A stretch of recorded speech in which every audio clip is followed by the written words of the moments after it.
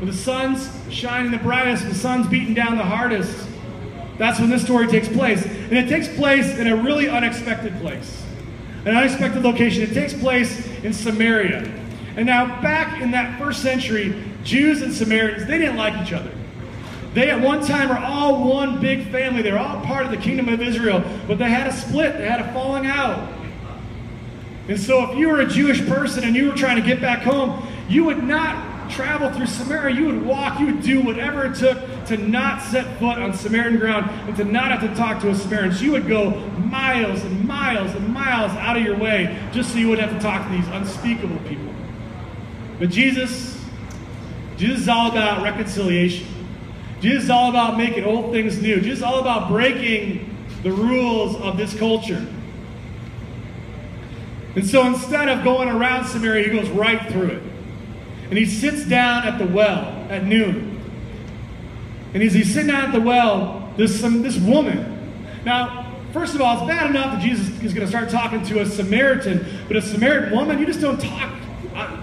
Men and women do not talk together in public unless you're married. This does not happen. This is culturally, this is scandalous. But Jesus doesn't care about that. He sits down with this woman and says, will you give me something to drink?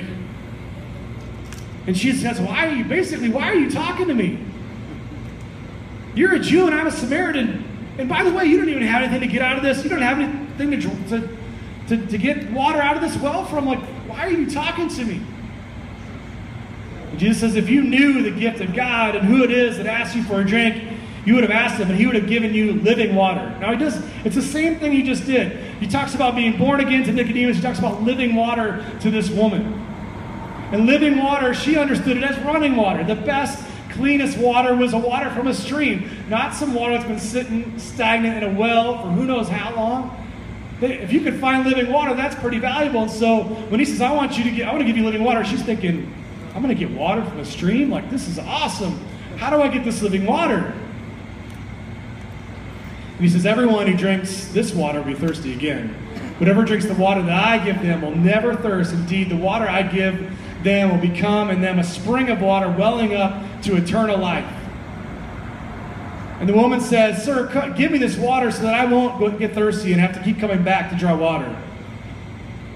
And so she's excited, she's interested, she's different than Nicodemus. Nicodemus was curious. He was willing to come and have a conversation. But when Jesus throws a curveball at him, he says, I don't get it, I don't understand.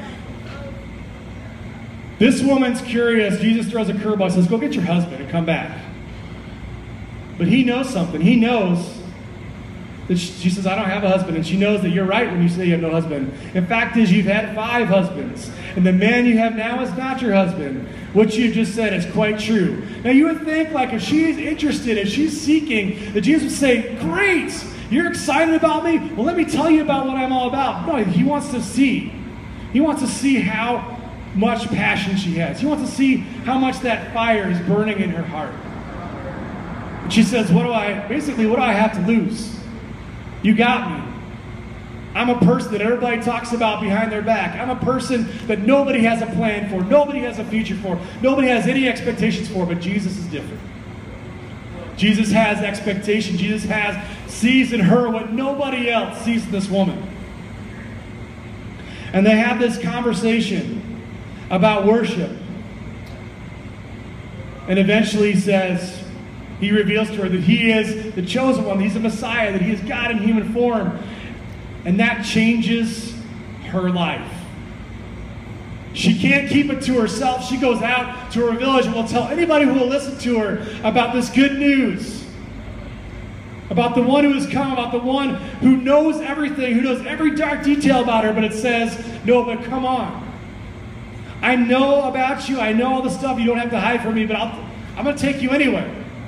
I want you to be a part of what I'm doing on this earth. And she spreads the message. She's the first one in the gospel. She's the first one before any of Jesus' disciples go out and do ministry. This person who was thrown off and tossed aside, who people thought had no future, had no purpose, had no value, Jesus turned her into the first missionary. And so it's amazing. to see that Jesus makes this person who's been counted out, who no one believes in. But Jesus says, I believe in what you can do, and the power of the Holy Spirit. I believe that I can do something with your life.